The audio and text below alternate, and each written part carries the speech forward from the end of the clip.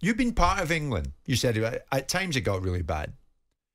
Tell me. You don't need to name names, but no, I mean, Gabby's talked about it on talkSPORT. Gerrard's talked about it. Lampard, Rio, the cliques within the squad because of that rivalry within the Premier League, and the England manager couldn't change that. Whether it was Sven, whether it was Capello, couldn't change it. I was there under Capello. Capello basically wanted us to be Italian, but we're English.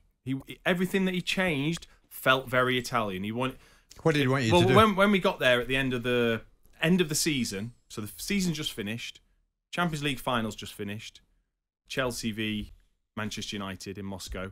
Then they come to the group. End of the season, he runs us for the first 2 days.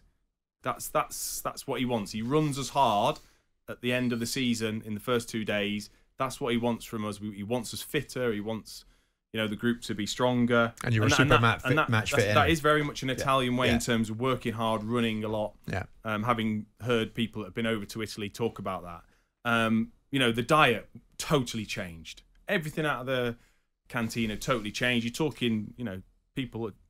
David James was 39 years old and being told exactly what he can and can't eat down to the tiniest detail. Now, people might say, well, you're a professional, you're playing for England, you do whatever you're told. But he tried to change so much that he alienated himself from everyone. He just annoyed everyone with what he was trying to do. He didn't bring people with him. Wanting players to lose weight, to be, to be more cut, to be fitter.